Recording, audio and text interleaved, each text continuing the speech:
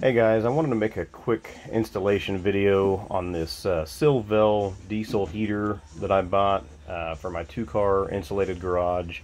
I know there's ups and downs as far as putting these things in a garage regarding the amount of heat that you get out of them. They're more of a portable parking type heater, but I wanted to give it a shot. My garage is fairly well insulated and I don't need to heat it every day. It's just kind of a as needed basis.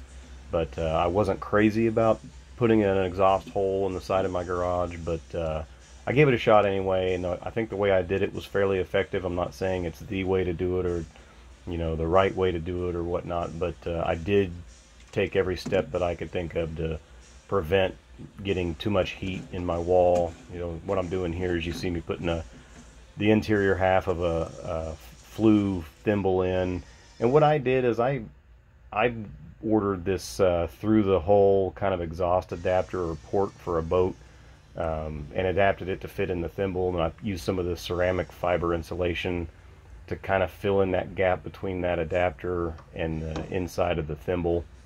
I just didn't want take any chances of having any heat build up inside that wall, you know, in contact with anything that was combustible. So I just, you know, drill a few locating holes to the outside part of the siding here, so when I go out and trace the thimble on the outside, I'm kind of lined up with the inside. And here you can kind of see how the whole assembly goes together. What I'm doing is just, you know, making some lines across so I can drill 4 holes for some screws. That way the outside was held in place by more than just, you know, the sealant. And I did seal all the stuff up so water can't get in. I didn't get the camera going for that part, but there you can kind of see the outside view of it. I'm going to drill the holes to the right size. I drilled them too small the first time, but I just kind of repurposed some panhead screws that I had laying around, and I was really careful when I tightened up so I didn't smash that flange flat. But all I did is I took the outside half of that thimble and I put a 5-inch cap inside of that, and then I'd hole saw a hole big enough for that exhaust port to go inside of that cap, so it kind of adapted it into a nice clean look, I think. Still kind of big for the size of the exhaust pipe, but again, I wanted that space between the hottest part of that exhaust pipe and the walls of that thimble. So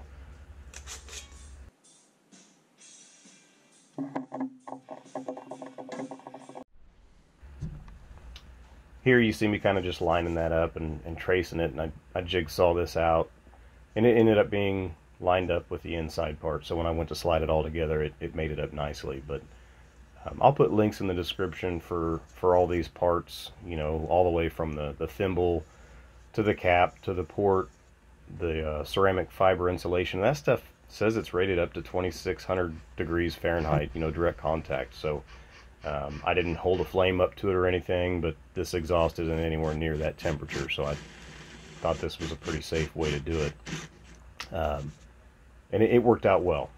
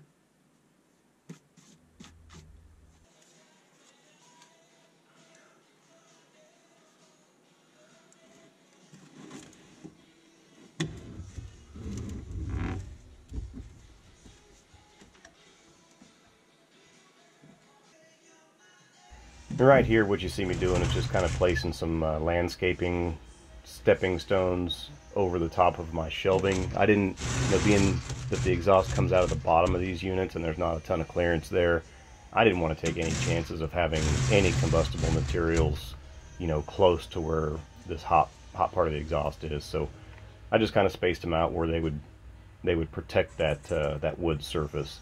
And it doesn't show in the video, but I just connected the pipe here and ran this thing to test it. But I come back later, and I think you'll see in a picture, I put the hose clamp on there and got it nice and tight inside the wall, so there shouldn't be any chance of anything leaking. And in this part of the video, I just used a jumper pack that I had on hand to run this thing through a startup and a, you know, a full blast cycle and then a cool down. But I come back here in a little bit and I use a 30 amp power supply to be my permanent power supply. And I think you can do it, you know, with a 10 amp, but I just went with a 30.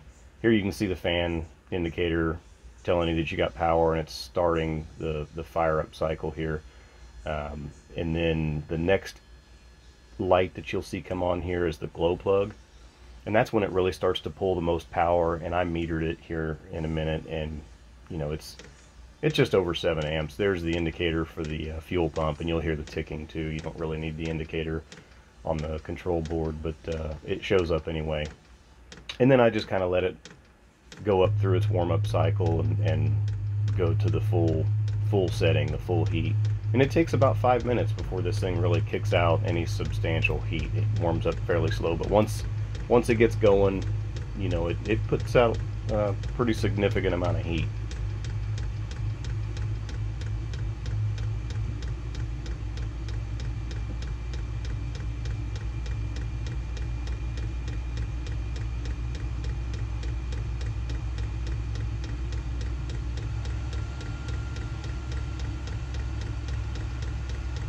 On the bottom of the indicator there on the screen, you'll kind of see two really light blue lines that indicate the heat inside the exchanger, and now you get your first yellow one showing up there. There's 2 yellows and then there'll be 2 reds. Once you get those 2 reds, that's as hot as it's going to get.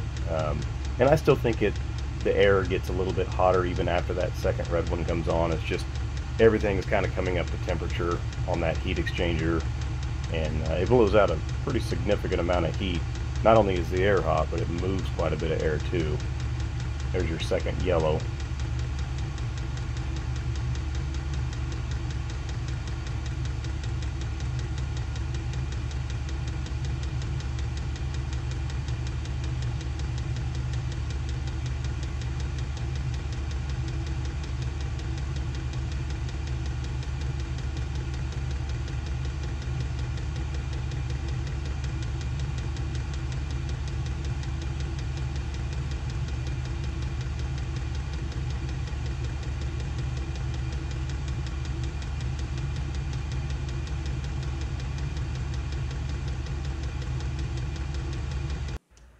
Here I stuck my meter on there and started it from a cold start, and you can see how the amps, they start out pretty low, but right now the fan's running and the glow plug's on. And as the glow plug stays on for a few seconds, we get up to about 7.3 amps was the max that I saw. Once you hit 7.3, it never seemed to go any higher, and then once the glow plug turns off, it drops down to barely detectable. Here in a second I'll speed it up for you so you can kind of see how, you know, it bounces around while the thing's going through its warm-up cycle. About 5 amps I think is what it was bouncing around to. So here we're sped up about 10 times, and as it's warming up and starting to increase the fan speed, it hovers right around 5, and then about here is where the glow plug turns off and we just drop down, and it hovers between 1/10 and a 1/5 of an amp. So it's basically nothing. I've got a very oversized power supply there. That's that 30 amp power supply. That'll be the permanent power supply, but you could probably run it with a 10. And here's just a quick shot of the exhaust on the outside while it's running. It's a little noisy, but this is over my trash cans. I don't plan on really hanging out in this area, so it shouldn't be a big deal. Kind of the setup with the exhaust, going over the paver there, the intake air, the hose clamp that I got installed, and how that ceramic fiber insulation looks. And there's my overall clearance at the bottom. I know I'm using 2x4s on the sides, but I do think that's far enough away from that exhaust I shouldn't have anything to worry about. Well, I appreciate you guys watching. Hopefully this helps you out if you're looking to do something similar to this. But this is how I did it. It seems to work really good for my garage. It does warm it up fairly effectively and keep it warm if I'm out there working on something. Thank you for watching.